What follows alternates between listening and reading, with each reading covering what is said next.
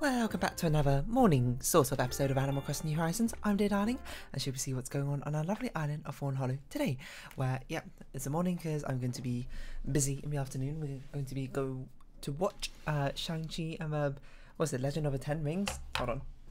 I know absolutely nothing about this movie, by the way, so I know nothing about who this person is. Shang-Chi and the Legend of the Ten Rings, yes. But apparently you can just watch it and it's fine. My friends just wanted to watch it, so they were like, "Do you want to come?" And I was like, "Sure, why not?" Good morning, everyone. Right now in Fawnhollow, it's 11:56 AM on Saturday, September 11th, 2021. No need to speak of today, but yeah. So hopefully that will be good. I don't know. Apparently it's quite a long movie. As I often say before, I'm not very clued into the Marvel Cinematic Universe. I'm quite like out of the loop of it. Not in any sense where I'm just like, oh, you know, I watched him and I have no idea what's going on. It's more like I watched, the only things I've watched have been like when friends are like, "Do you want to watch this?" And I was like, "Sure." As I said before, superhero things aren't really my thing. Think fast, kind of bit. You ever buy something for? Oh no, we've had this one before. And something from Gulliver, which will throw away his letter. Sorry, Gulliver. I wouldn't want to, but look at the beautiful weather today in Animal Crossing. Look at that, not a cloud in the sky. What day is it today? Saturday? Yep, okay. Okay, slider is here. Let us just take a glance at these presents. Hold on a second. And I'm back. And I'm back in room, as an old teacher used to say. What have we got to do today? Animal Crossing wise, nothing really. Talk, customize, fish bugs. Talk, customize, fish bugs. Okay. Yeah, so that's why we're recording in the morning today. I guess I'll tell you tomorrow how the movie is. I don't know. I mean, I've heard it's good, but like, I mean, I've heard most things of the Marvel Cinematic Universe are good. It doesn't mean I really go out to watch them normally.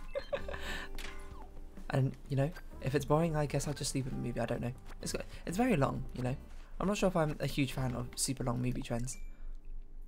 I suppose it depends on the movie. Perhaps it's because I'm not as not infused. I'm not like, oh, I can't think of a fate worse than watching this movie. No, I mean like I don't have any invested, I suppose, interest in it compared to other people. So that's probably why. Like, I'm sure if I really loved it and this was like my favorite superhero or something, I'd be like, 3 hours is not long enough. I don't actually know if it's 3 hours long. It might be 2.5.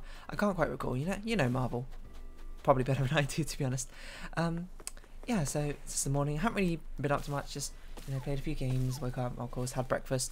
I did the dictionary.com crossword puzzle.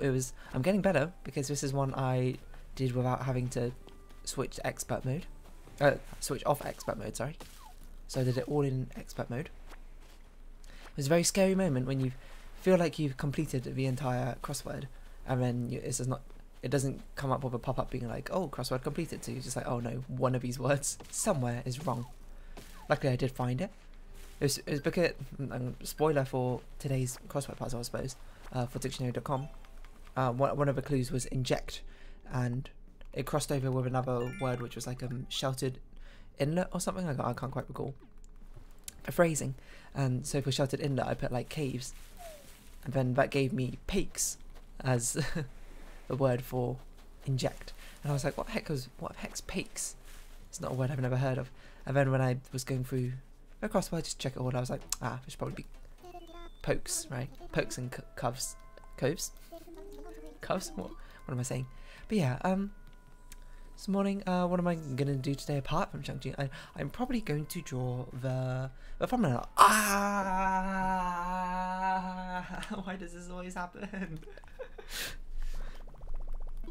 I'm probably going to draw the thumbnail art for the Life is Strange True Colours with, who's the protagonist? Alex, I think.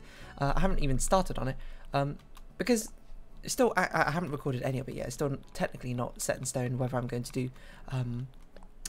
Life is Strange True Colours or if I'm going to do Later Alligator. But they both will be games I play. It's just which one am I going to do first, I suppose, because, you know, as I was saying, Life is Strange is kind of expensive. £50 is kind of a lot for a video game. It's not a lot for a video game, but often the way I buy video games is when they're on sale, like years afterwards. Or I buy indie titles, which tend to be considerably cheaper. So, yeah, I don't know. But I am quite interested to play this game, so that's why I kind of want to. And you know, I had some birthday money recently, which you know, it's got a bit of funding. So we might check it out. Apparently, Don't Starve Together Wonders new character. And I was just gonna check if it's £50 or not. There's so many games I want to play. There's too many games I want to play. It's got very positive reviews, though. I must say.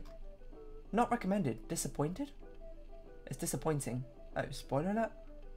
Pretty disappointing. Pretty huge Life is Strange fan, but didn't enjoy it. Great characters, great vision improvements, beautiful settings, weak narrative. Weak ending. Felt ripped off, boring soundtrack, boring power, wasn't explored. I didn't enjoy this game, especially not at its price. It's not worth full price. Based on my own experience, reviews 100% spoiler free, gameplay and interaction, graphics, sound, performance optimization, story and content. I don't know, but the top 2 rated reviews are just like, it's not, the story's bad. This is a worth Life is Strange game. Pros, cons, weak story, weak ending, unexplored. Okay, so it's basically, this game has a terrible ending, from what I can tell. Probably shouldn't have read about it. Well, I don't know what the ending is, but I just know now it's bad. Well, I don't know if that's necessarily true. Plus, I played games with bad endings before. Games that have missed a mark on the ending. Like, I mean, if the rest of the gameplay was fine, that's a cool part, I suppose. Power not explored enough. I can certainly see that happening. I feel like this is a very cool power, one that can lend well to conversations and decision making and that sort of thing. But maybe not. I don't know. I do not know how to say Apollo. I'm sorry to say. Well, apart from a very rudimentary understanding. My throat. It's a morning, so my throat is all like gravelly and stuff. Hasn't completely warmed up, but it's very annoying. Yeah, I was thinking, like, if I finish a Life is Strange Fawnhallow today and tomorrow is probably what I'll be doing over, and it's very quick. And when I decide later not to do it, then maybe I'll just do the Later Alligator one really quickly, because Later Alligator's got very simplistic art style, so it probably won't take too long to do. Yeah, I don't know. Maybe this is where, like, sorry, I'm doing a thing where I just do all like my research in the middle of an Animal Crossing video. This is where you go to r/games and you look up the review thread for Life is Strange. It's like Life is Strange True Colors. Make sure you spell it the American way. Review thread. Just seeing if there's anything else a bit more recent. Doesn't seem like it. Gets around 80s, 70s to 80s, which is fine. Recommended, hundreds. We need to see some low ratings. 60s, 50s, 40s. Low budget, rushed and episodic. Underwhelming. Compelling protagonists. Takes far too long to develop. I don't know. But the stream gathering room making me hold it for a video, but I rated it to buy as well. Really solid. I don't know. Most people are saying it's pretty good. I suppose the Steam reviews are probably just a bit more negative than usual. Maybe because negative reviews. I don't know if negative reviews necessarily get uploaded. Maybe people on Steam, the general Steam audience just doesn't like Life is Strange. Sorry, my hand was on the scroll wheel, not the controller. So it's probably hit or miss. Slower narrative. So I guess that this is sort of thing that your mileage may vary on it. The game feels fairly short because you can just binge yourself out entire way through. You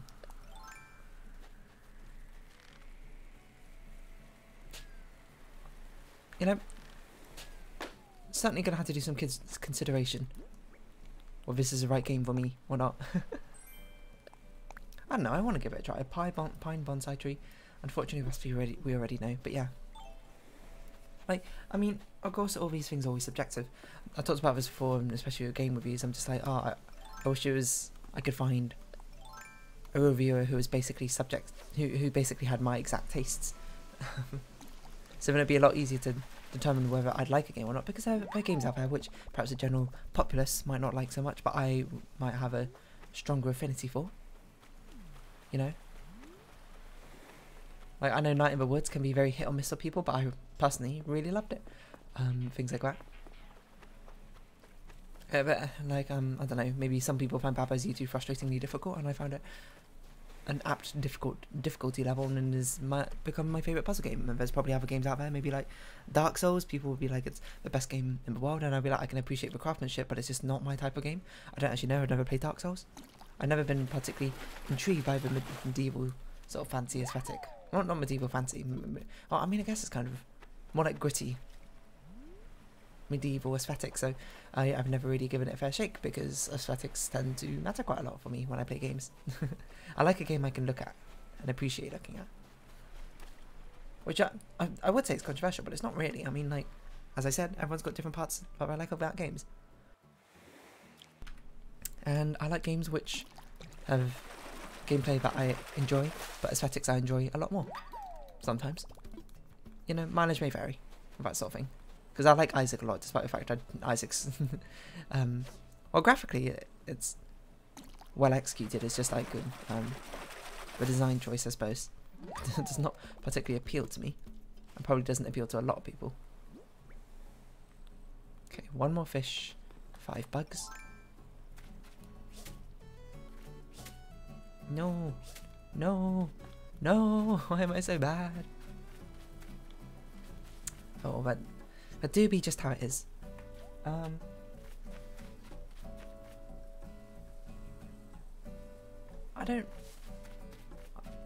want to see, like, user reviews. I guess it hasn't been out for long enough maybe for there to be a user review fed. What's a site that people use for video game reviews nowadays? What has user reviews? Let's see. Metacritic? Sure. I'll see some user reviews. It's rated M. What? There's no user reviews yet. I guess it just hasn't been out long enough. So it seems about on par with the first Life is Strange rating wise. Perhaps appeals to some people more than others, but still. I still want to give it a shot. It's just expensive, to be honest. That's the thing. It's just weird because I'm trying to think when the last time I bought like a game at full price, like a AAA title at full prices. It must have. It's been ages. I'm really trying to think. Hold on. Rainbow Six Siege? I guess.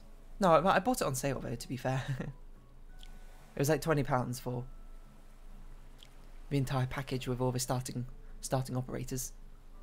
Which now, as I understand it, you get it for free. I think, even in the starter pack, which is pretty cool. I haven't played Siege for ages though, mainly because my friends kind of stopped playing it. I didn't want to play games alone. And also I got bored of it. Not bored of it myself, but the zest and love for it. Not the zest and love like died out or anything, but just more like, I didn't really feel like playing it much anymore. Not much more complicated than that. Yeah, like video game prices, it's crazy how much they changed in the past few years. Because I remember when I was much younger, I used to buy like Nintendo games, full like AAA Nintendo one. It's not like I used to. It was me using pocket money given to me by my parents, which I saved up over weeks or something. I used to buy video games. They used to be like the AAA Nintendo titles used to be like £30 or something, even cheaper in some cases. Like I remember I bought Super Paper Mario not far from release and it was like £25 or something. And I was like, whoa! And now they're like double the price. Which, you know, part of it I'm sure is to do with inflation. I'm not an economy major, so my knowledge of inflation is, you know, quite limited, I suppose. I'm sure part of it's due to inflation, but part of it's also like video games are getting higher quality, and you know the amount of financial cost which goes into creating them, I suppose, demands a higher price to sort of offset those prices. I guess, maybe, I don't know. Obviously, people out there are much more knowledgeable than me on that sort of thing, so they'll know better. And indie games, they tend to be considerably cheaper because I guess maybe, I mean, I suppose it's just people won't give it like a shot if they see a really expensive indie game, right? And that's really the only way they can sort of price themselves competitively and hope that they kick off and I suppose the caveat of that is they then have less to spend on marketing and that sort of thing. Well, I suppose indie developers probably don't have much in the way of that sort of budget in the first place, so I guess their only sort of hope is really some streamer making it incredibly popular or something, or just kicking off in a niche community. Like a... well, I was going to say like Among Us, but not quite Among Us how you know it right now. Because apparently Among Us used to be just like extremely popular, but like only in Brazil and South Korea or something. I can't quite recall. It had a very it was not as popular in the like European and American crowd or whatever. From what I recall, I feel like I read about this. And I suppose that could be a surprising thing if you're an indie developer, just seeing like where your like niche communities pop out from. Like what's that game? It's like Skullgirls. It's like it's in my opinion a really cool fighting game, but like it's not like obviously it can't compete with the Titans in the West, but it has a pretty decent Japanese following, I think. But that's perhaps in part due to the fact Japan really loves fighting games, perhaps more than West. I don't know. But these sort of things are very interesting. It's just weird to see how much the pricing has changed for these sort of things. Right now, people like £60 for like a AAA title or something would be like, oh, you know, that's just kind of how it is. Well, what's the biggest AAA title that was released recently? I want to go look up its price. Hold on. Recent AAA title games.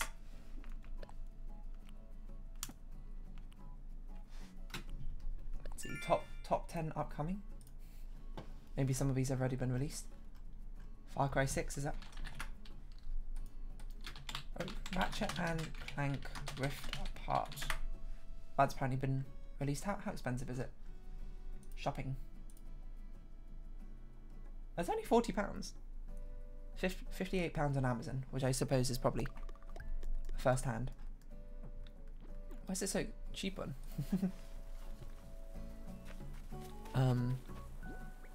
I can't think words.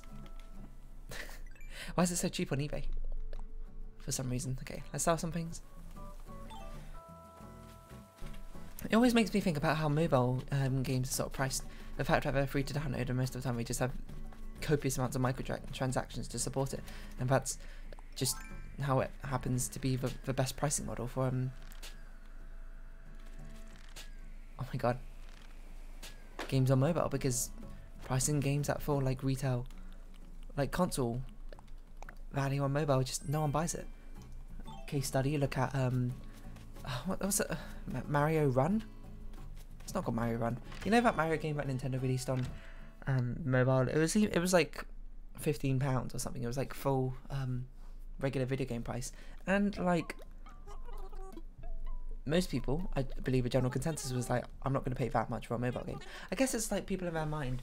I'm not sure if it's like a sort of self-fulfilling prophecy sort of thing where I don't think we have that. Where people are just, where either it's people are like, mobile games shouldn't be that expensive in the first place because they're mobile games. Like it's not like a real console or whatever. So any game on there should just be the equivalent price of like a small toy or something. Or it's like a self-fulfilling prophecy is because like it turned out most people would download free games, so that those are the only ones that people downloaded and tried, and then every time that someone else has tried to release a more expensive game, it's just like, why would I download this game when I could just download a free game instead?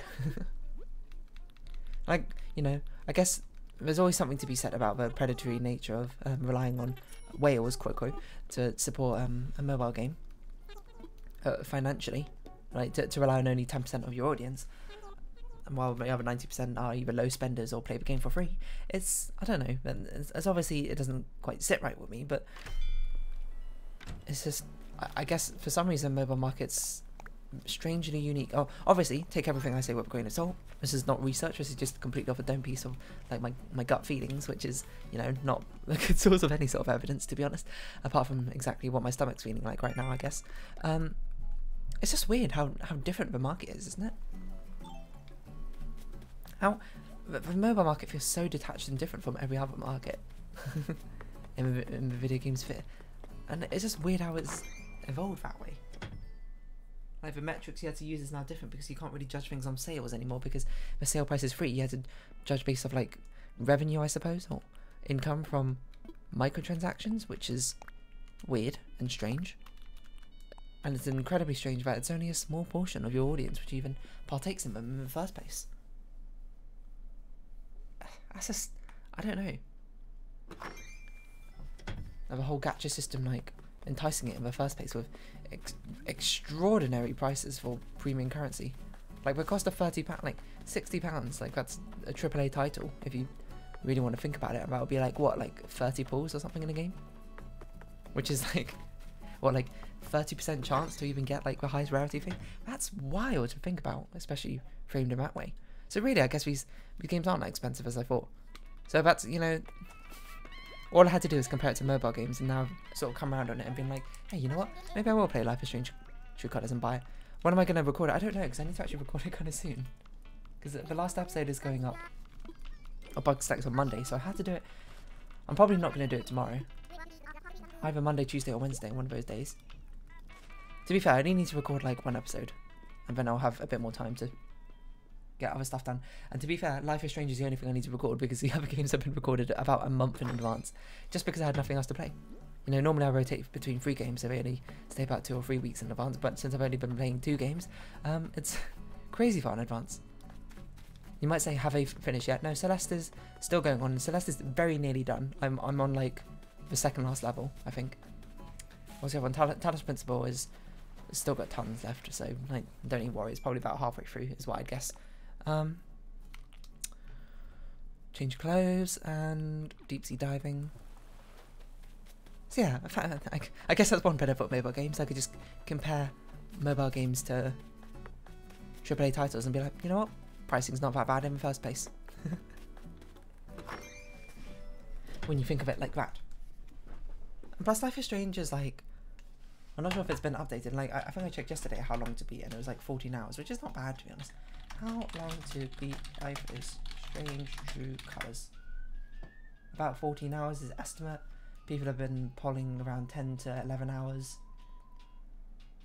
Very much depending on how much of every single collectible I suppose you want to collect and that sort of thing. I don't know why we ran inside here, but I guess we'll just sort of clear out our storage while we're here.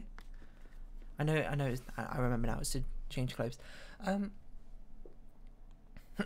yeah, I remember reading a tweet by like a dev ages ago, being like, video games have been incredibly like underpriced for like years now, and only in recent years have they really been like sold for what they're worth. And I suppose that's part of it due to, you know, because so many people want to work in video game, so a lot of employees tend to be like underpaid and that sort of thing, which is kind of I mean, I was gonna be like, it kind of sucks. Yeah, it does kind of suck, but it feels like kind of dismissive if I say it like that. It's not what I meant. It's just sort of like I don't really know what I can do about that, unfortunately. I guess the answer is support games are at full value, if anything, to support the devs and that sort of thing. And I don't know, maybe be supportive of video game unions. Are video game unions a thing yet, or has that still not happened? I don't know. This is very much sort of out of my depth because it's not my industry. I don't really know exactly what it's all about. But yeah, it's just kind of like a sucks all around situation, isn't it? There's not really much more I can really add to that. Well, yeah, that was a bit awkward. No of explanation. So yeah, if anything, I guess it's kind of fine there. The price this price right now, I probably should have, you know what, keep this one and store the other one, because we already have a red one. I believe it's in our wand outfits, if I recall. So I guess the long and short of it really is sort of just like, you know, if things are this expensive, that's what they should be priced. So it shouldn't be surprising that video games are more expensive now than they used to be, because they've been slowly catching up in value to what they should be, or something along those lines. I don't know how true that particularly rings, because I don't really know the sort of costs that go into manufacturing video games. I mean, I've done analysis on like sales of video games and that sort of thing, and trends based on genres and that sort of thing, but it's you know, that doesn't really give you a peek behind the development process. It only gives you a peek into the sort of the aftermath, I guess. Maybe aftermath isn't really the right word, but you know what I mean. So yeah, sort of just a very whimsical discussion about video game prices and all that. I wonder if it'll get even more expensive.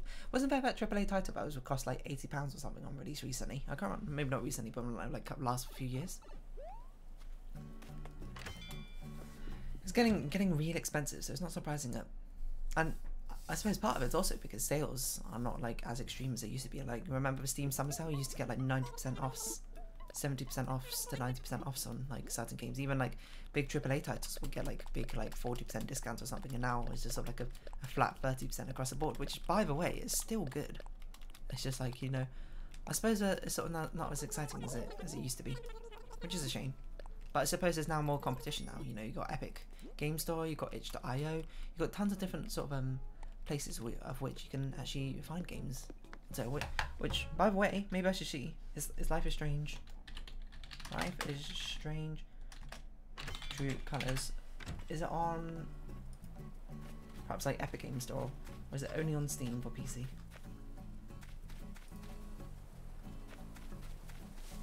It's Ultimate Edition, digital and physical, standard edition. Square Enix Store or Steam. Those are the only two options. How much does it cost on the Square Enix Store? Let's see. I didn't even know Square Enix had a store. Put my date of birth.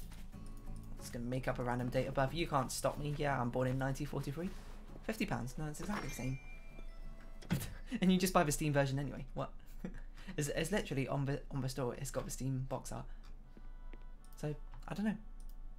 Basically, while I could wait for it to go on sale in Steam eventually, many years down the line, or I can play it now, or I can hop onto, you know, I can join the discussion that everyone else is playing the game with.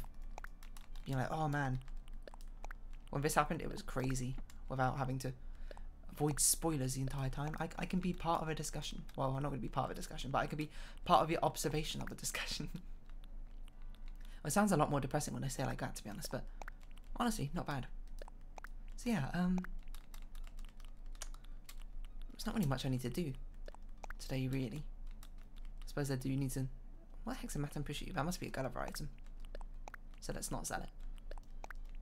Just need to, you know, get some of that done, get ready, and then I'll be good. I'll enjoy Shang-Chi. Which, by the way, considerably. Oh wait, hold on. Don't tell me these are Gulliver items. Considerably cheaper to go to the cinema than to whatchamacallit, buy one of these AAA title video games. You know, AAA title video game, £50. Cinema trip, £6. Incredibly cheap. You know, that's outrageously cheap. So you might be like, oh, I could watch 10 movies for £6. But we might think for one game, for like one Life is Strange game. Wait, that doesn't work. About 8 movies, sorry. But then I really rather wouldn't watch 8 movies. I suppose if you want to go by entertainment length as well, that's if a movie's an hour long. Well, movies are probably on average about 90 minutes long, so it's not even that much more like gameplay. Sorry, not gameplay time, but entertainment time.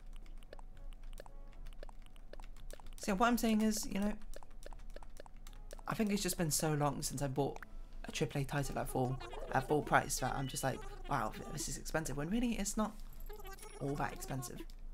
It's just the price of doing business, I suppose. I still would like to eventually monetize these sort of videos, just so they can fund the video games I buy.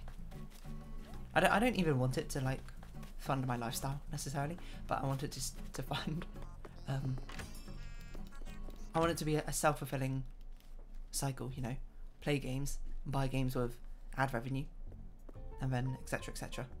I mean, I guess if it somehow started funding my lifestyle, that'd be incredible as well. But let's obviously be quite realistic. I'm never going to be the type of person to make videos which get that sort of view count to fund that sort of lifestyle. And I don't really want to. I just want to play games. I just want to play video games. So yeah, I guess I'll get to work on that Life is Strange thumbnail art right now. I've been looking at it. I think the hardest part is actually going to be drawing the colours behind Alex and not actually drawing Alex herself. But anyway, We'll round off this episode here, so if you have been watching, thank you very much. It's been Animal Crossing New Horizons. I've been Dear Darling. Likes, comments, subscription, shares are greatly appreciated. Join me, Dear Darling Discord. Follow me on Twitter down below. I hope we can see each other again, but for now, it's our farewell. So until next time, bye-bye for now.